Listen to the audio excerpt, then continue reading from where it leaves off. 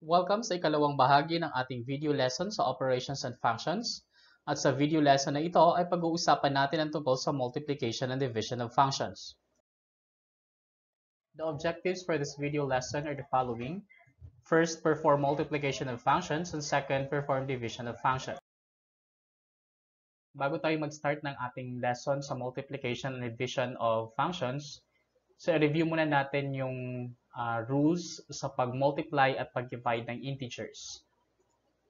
Now, ang first natin dito na guide, we have here the product or quotient of two positive numbers is positive. So, ibig sabihin, pag tayo daw ay nag-multiply or nag-divide ng dalawang positive numbers, ang magiging result nito ay isang positive na number. Halimbawa, find the product or quotient of the following. Number 1, positive 12 plus positive 4. Now, since parehong positive yung ating numbers na nakalagay dito, it is expected na ang magiging result nito ay isang positive number din. So, with that, ang magiging answer natin sa number 1 ay positive 48. Para naman sa ating second item, positive 10 times positive 3. So, since both of them are positive, this will give us positive 30.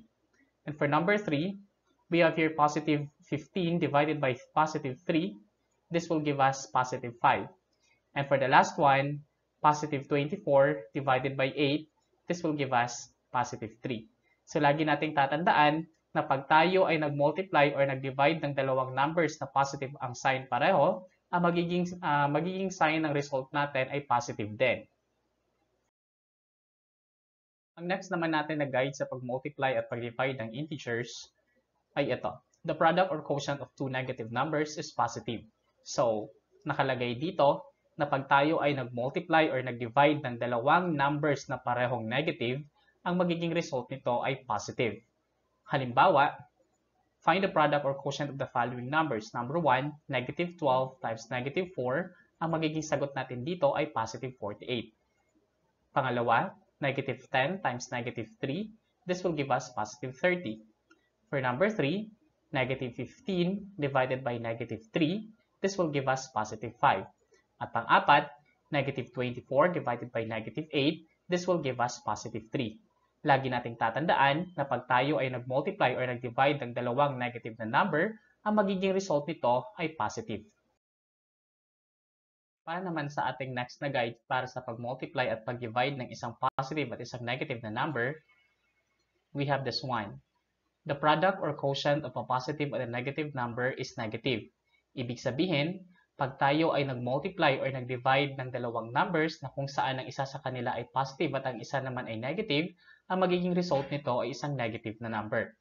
Halimbawa, find the product or quotient of the following. Number 1, negative 12 times positive 4. Since magkaiba sila ng sign, ang magiging result natin dito ay negative. So the answer for number 1 is negative 48. At para naman sa number 2, positive 10 times negative 3, ang magiging result nito ay negative 30. At para sa number 3, negative 15 divided by positive 3, this will give us negative 5. And for number 4, 24 divided by negative 8, this will give us negative 3. Let us now proceed to the discussion on multiplication of function. Now, para ma-perform natin yung multiplication of functions, dalawang bagay lang ang kailangan nating tandaan.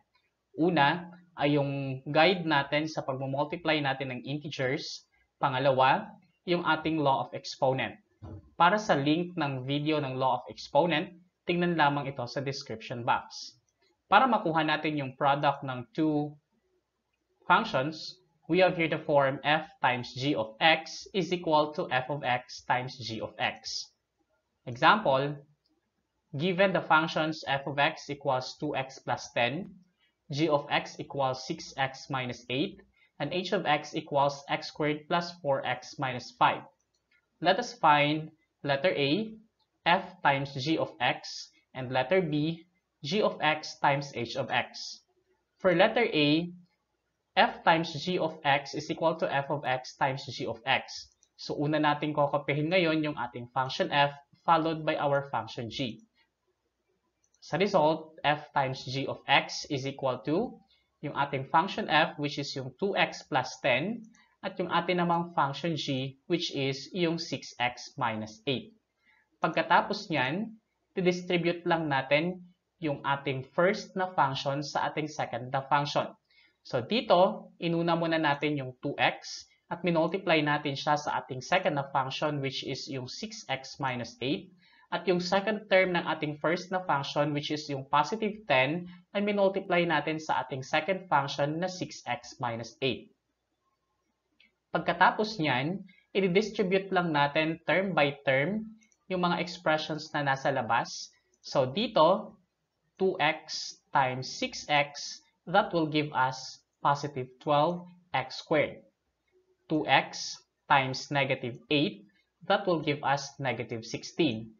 Sa atin namang second na group, we have here positive 10 times positive 6x, that will give us positive 60x. And positive 10 times negative 8, that will give us negative 80. Pagkatapos niyan ay pagsasamahin na natin yung ating terms na magkapareho ang kanilang literal coefficient. So in this case, ang like terms natin dito ay yung negative 16x and 60x. So pag pinagsama natin yung dalawang terms na yan, ang magiging result natin dito ay 12x squared. And the negative 16x plus 60x, that will give us positive 44x. And then kokopehin lang natin yung ating last term, which is yung minus 80. So ang answer natin for letter A for f times g of x is equal to 12x squared plus 44x minus 80. Para naman sa letter B, g times h of x is equal to g of x times h of x. So kagaya ng ginawa natin kanina, kokopehin muna natin yung ating first na function which is yung function g followed by our second function which is yung function h. As a result, we have here g times h of x is equal to 6x minus 8 times x squared plus 4x minus 5. At kagaya rin lang ng ginawa natin kanina, yung ating terms sa ating first dito na expression ay i-distribute lang natin sa ating second na function. So as a result, magkakaroon tayo ngayon dito ng 6x times our second function which is x squared plus 4x minus 5. At yung ating second term naman sa ating first na function, we have here minus 8 times yung ating second function na x squared plus 4x minus 5. And after that, i-distribute lang natin sila term by term. We have here 6x times x squared. That will give us 6x cubed. Next, 6x times 4x, that will give us 24x squared. And the last one, 6x times negative 5, that will give us negative 30x. At para naman sa ating pangalawang term, we have here negative 8 times positive x squared. Ang magiging sagot niyan ay negative 8x squared. Next, negative 8 times positive 4x, ang magiging sagot niyan ay negative 32x. At negative 8 times negative 5, ang magiging sagot niyan ay positive 40. Now, pagkatapos nating ma-distribute or ma-multiply yung mga values na yon, ang next natin ngayon na gagawin ay pagsasamahin natin yung ating like terms. So, ang 6x cubed ay wala itong kapartner. Ang 24x squared, meron itong kapartner which is yung negative 8x squared. So 24x squared minus 8x squared, that will give us positive 16x squared. Ang next naman natin ay ang negative 30x at itong negative 32x. Pag pinagsama natin itong dalawa, negative 30x minus 32x, that will give us negative 62x. At kokopihin lang natin yung ating last term kasi wala naman siyang kapartner, which is yung positive 40. So therefore, for our g of x times h of x, it is equal to 6x cubed plus 16x squared minus 62x plus 40. Para naman sa ating next na operation, which is ang division of function, ang mga concepts na ating kailangan ay ang mga sumusunod. Una ay ang pag-divide natin ng integers, pangalawa ay ang law of exponent, at pangatlo ay ang factoring. In order to find the quotient of two functions, we have here the form f over g of x is equal to f of x over g of x. Example, given the functions f of x equals 2x plus 10, g of x equals 6x minus 8, and h of x equals x squared plus 4x minus 5, let us find f over g of x and h of x over f of x. For letter A, f over g of x is equal to f of x over g of x. So, ang isusulat natin ngayon sa ating numerator ay yung ating function f, which is yung 2x plus 10 at yung ating namang denominator ay ang 6x minus 8, which is yung ating function g of x. Pagkatapos niyan, ay titingnan natin kung pwede pa nating mas-simplify yung ating expression dito. So, gamit yung mga concepts natin sa pagpa-factor out ng ating mga expressions, ang pwede nating i-apply dito ay factoring using the greatest common factor. So, pag sinabi natin greatest common factor, ito yung number, pinakamalaking number na pwedeng makadivide sa bawat expressions na nandito. So, in this case, for 2x plus 10, ang pwedeng makadivide sa kanila ay positive 2. Ganun din sa 6x minus 8. So, extracting our common factor, we will have here 2 times x plus 5 for 2x plus 10, while for 6x minus 8, we have here 2 times 3x minus 4. And then kung mapapansin natin, since meron tayong common na factor, so pwede nating ma-cancel out yung common factor na yon. So in this case, maka-cancel out natin yung positive 2. And once na na-cancel out na natin yan, ang magiging result natin ngayon ay x plus 5 over 3x minus 4. So, ibig sabihin, para sa f over g of x, ang answer natin ay x plus 5 over 3x minus 4. At para naman sa ating susunod na given, we have here h over f of x is equal to h of x over f of x. At kagaya ng ginawa natin kanina, kokopyahin natin yung equivalent ng ating function na nasa numerator at yung ating function na nasa denominator. So in this case, ang h of x natin ay x squared plus 4x minus 5 at ang f of x naman natin ay 2x plus 10. Now, sa ating numerator, since nag-involve na ito ng trinomial at wala naman tayo nakikita ditong greatest common factor, so pwede nating i-apply yung iba pa nating knowledge sa pag-factor out ng mga expressions. At this time, yung factoring general trinomial naman ang ating i-apply. So, getting the factors of x squared plus 4x minus 5, that will give us x plus 5 times x minus 1. At yung ating namang denominator, we have here 2x plus 10. So, pwede natin i-apply dito yung factoring using the GCF. So, ang GCF nitong ating denominator ay positive 2. So, magiging 2 times x plus 5 yung equivalent ng 2x plus 10.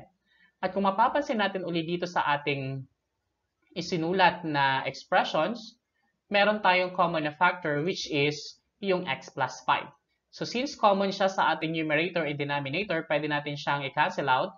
So as a result, ang matitira na lang sa ating numerator ay ang x minus 1 at sa ating namang denominator ay ang positive 2. So for h over f of x, that will give us x minus 1 over 2.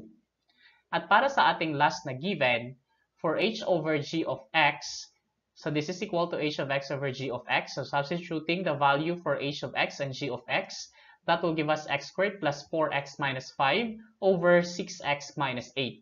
And then kung titingnan natin uli yung factors ng ating numerator, kagaya ng factors nung kanina, that is x plus 5 times x minus 1. At yung ating namang denominator, ang kanyang factors nito ay 2 times x minus 4. Now, kung mapapansin natin dito, wala tayong common factors na makikita sa ating numerator and denominator. So, ibig sabihin yan, yung ating second step kanina, ay yun na yung ating final answer. So, ipinakita ko lang sa inyo yung mga factors ng ating numerator at denominator para makita ninyo kung meron ba silang common na factors or wala. Now, since wala silang common na factors, ito na yung magiging tamang sagot natin. Para sa huling part ng video lesson na ito, para ma-check kung inyong nasundan ang aking i-discuss kanina, please try to answer the following. Given that our f of x is equal to x squared minus 4, g of x is equal to 2x squared plus 8x plus 8, and h of x is equal to x squared minus x minus 2. Please find the following. Letter A, f times g of x. Letter B, g of x times h of x. Letter C, g over f of x. And letter D, h of x over g of x. Pwede nyo munang i-pause yung ating video para kayo ay makapagsagot. Kung meron na kayong sagot, pwede nyo nang i-play uli ito. Start.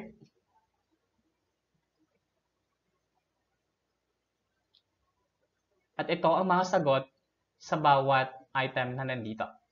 For letter A, f times g of x is equal to 2x raised to 4 plus 8x cubed minus 32x minus 32. Para naman sa letter B, g times h of x is equal to 2x raised to 4 plus 6x cubed minus 4x squared minus 24x minus 16. For letter C, ang magiging sagot natin dito ay 2x plus 4 over x minus 2. And for letter D, we have here x squared minus x minus 2 over 2x squared plus 8x plus 8.